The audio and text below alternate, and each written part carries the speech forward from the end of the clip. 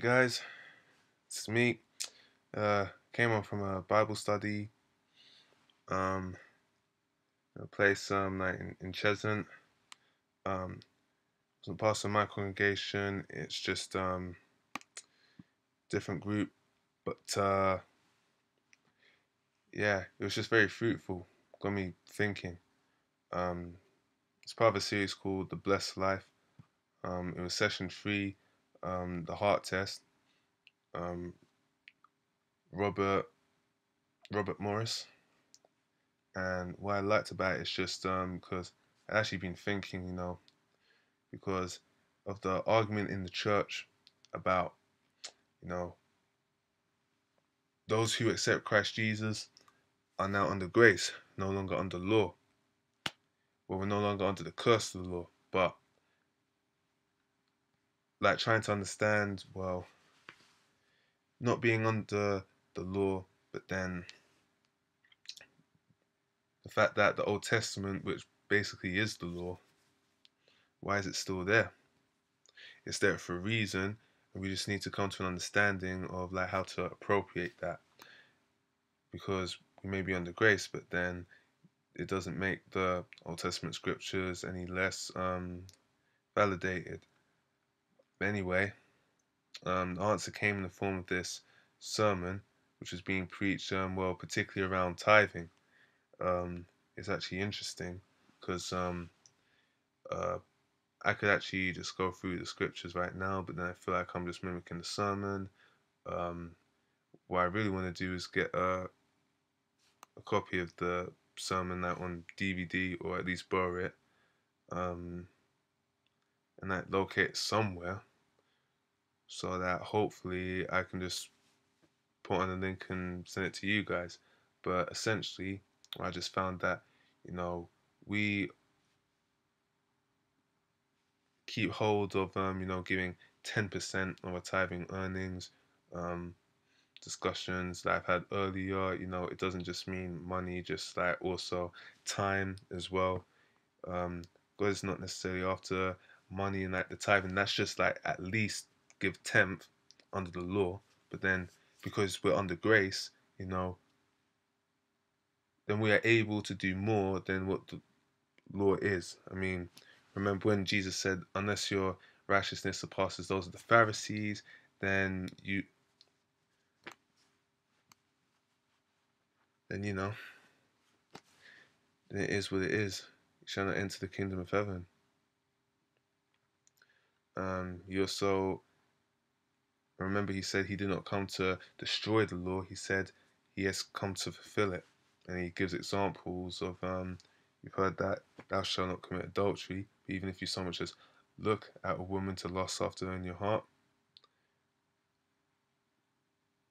then sorry, so much as look at a woman to lust after her, then you've committed adultery with her already in your heart. And with murder, you've heard thou shalt not murder, but even if you are angry with your brother without any cause, then you have committed murder in your heart. So don't even think about it.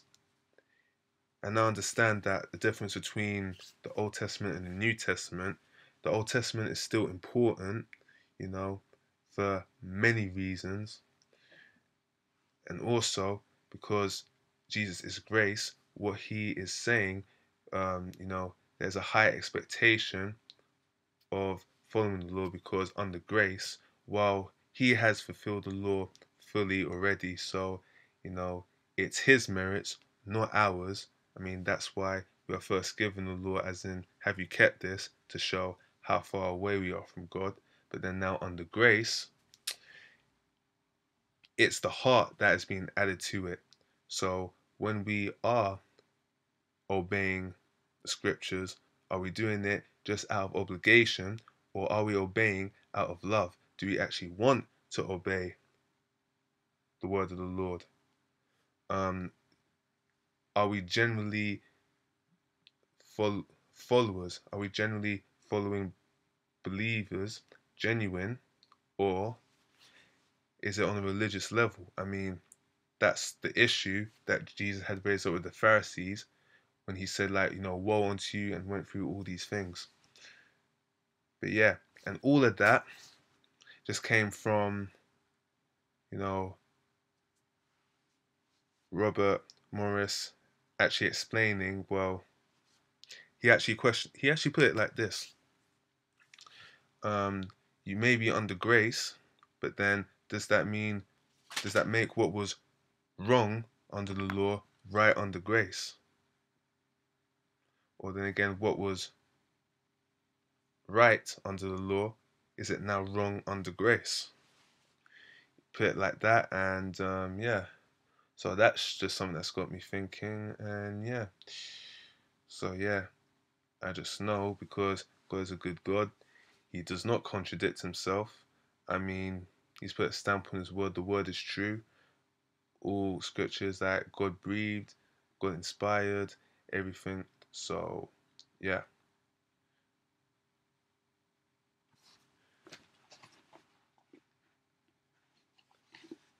I mean, let me just get it out.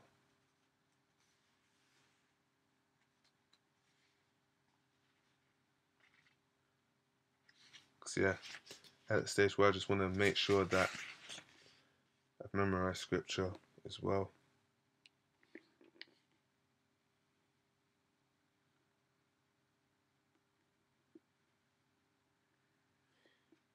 Dun-dun-dun. Please excuse me.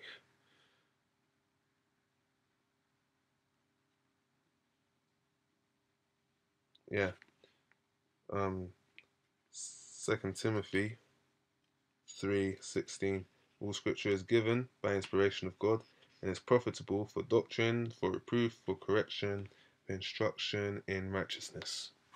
Instruction. So, yeah. So God doesn't contradict himself. This word is his word in writing, given to man so that we may write it down in a form where all can hear what God is saying, all may see what God is saying. So I just know that I just need my eyes to be open to, going back to the details of the law and how it's still just so relevant to our time. I mean, I know it is relevant, but just, wisdom, like, more understanding.